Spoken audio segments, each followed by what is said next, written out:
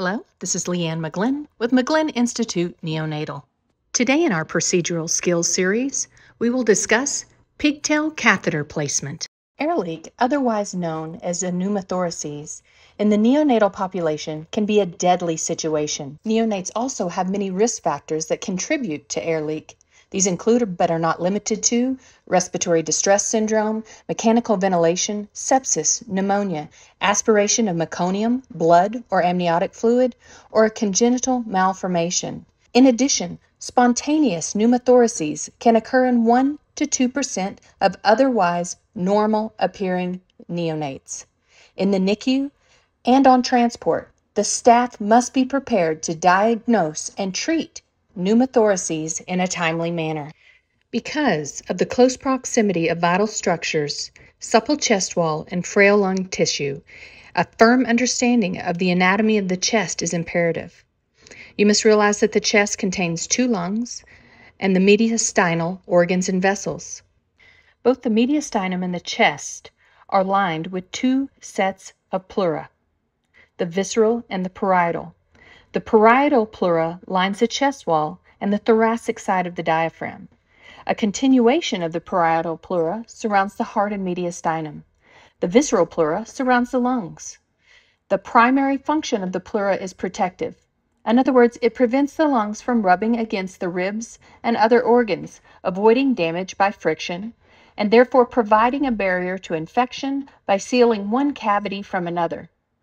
In addition, because each lung has a separate set of pleura, it helps prevent both lungs from collapsing if air enters into one side. Now, there's a moistened space between these 2 pleura, which is known as the pleural cavity. Because of this space, the pleura ride atop each other like 2 pieces of plastic wrap that have been stuck together with a thin film of liquid. With the right circumstances, though, air, blood, chyle, or exudate can enter between the 2 layers. Neonates have little compensatory reserve when they develop a pneumothorax. Therefore, the NICU staff must be able to quickly and accurately assess a patient in respiratory distress. When this happens, a cascade of signs and symptoms are found upon physical examination, or changes in vital signs may develop. This may include increasing respiratory distress, rapid breathing, grunting, nasal flaring, and chest wall retractions. If a tension pneumothorax has occurred, a patient may be tachycardic, bradycardic, hypotensive, or even cyanotic. Upon auscultation, breath sounds could be decreased over the affected side. In addition, heart sounds may be distanced or muffled, or shifted to the opposite side of the pneumothorax, with a concurrent shift in the point of maximal impulse. A quick, non-invasive technique to assess for pneumothoraces is transillumination of the chest wall. In this instance, a cool light source is placed against the side of the chest wall with the pneumothorax. The light illuminates or radiates across the chest as seen here, rather than simply forming a halo around the light source. Conclusive evidence for a pneumothorax in the neonate is a chest X-ray. If the neonate has a pneumothoraces, the chest X-ray film will demonstrate air in the pleural space. This air on chest X-ray will appear dark black in the areas where the air is present. In addition, the lung on the affected side will be reduced in size. The heart and the mediastinal contents may be shifted as well. A pneumothorax can be treated in several ways, and if small, non-invasive measures may be considered. But if there is a large or tension pneumo, the initial step would be needle thoracentesis. But if the pneumo remains large or continues to reaccumulate, the next step would be placing a chest tube, such as a pigtail catheter. To place a pigtail catheter, you'll need to gather your equipment and supplies. And keep in mind, this will be a sterile procedure. Therefore, you will need gloves, hat, mask, and gown, in addition to sterile towels. Next, you'll grab an 8.5 French Furman pleural drainage set. Within this drainage set is an introducer needle, a dilator, a wire, the pigtail, a 3-way stopcock, and a cone-shaped suction adapter to apply to the suction on your water seal. You will need to add a 5 and 20 ml syringe, skin cleanser to cleanse the site, as well as Tegaderm to secure the catheter. Next, you'll want to choose your landmark. With affected side up, you'll choose the fourth intercostal space, anterior axillary line. Placing your patient affected side up cannot be overemphasized, as it helps the air to rise, as seen in this lateral decubitus. If not emergent and time permits, be sure to pre-medicate prior to placing your pigtail catheter. As you prepare mentally to place the needle, remember you will be sliding over the top of the rib, not underneath, in order to avoid the neurovascular bundle. You'll now want to cleanse your site using hospital-approved cleanser such as ChloraPrep or Betadine. You can then drape your patient with sterile towels and mark your landmark once again. At this point, you can choose your 18-gauge IV catheter or the introducer needle in the kit as seen here. You'll enter the skin going over the top of the rib. You'll advance while pulling negative pressure on the syringe and stop advancing the needle when air is reached. At this point, you remove the syringe and prepare to place your wire.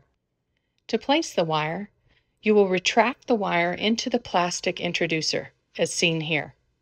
You will then place the introducer into the hub of the needle and begin advancing the wire until you see the silver portion pass into the plastic introducer. At this point, you will then slowly advance until you feel resistance.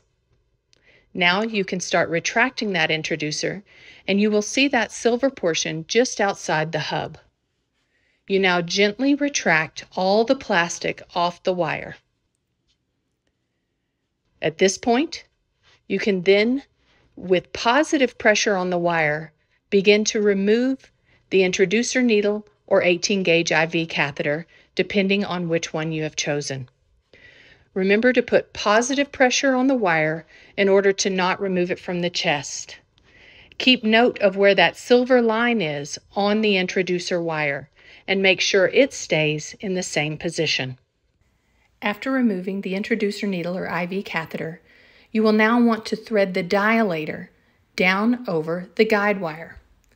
You'll put this dilator down through until you reach the skin, keeping positive pressure on the wire the entire time.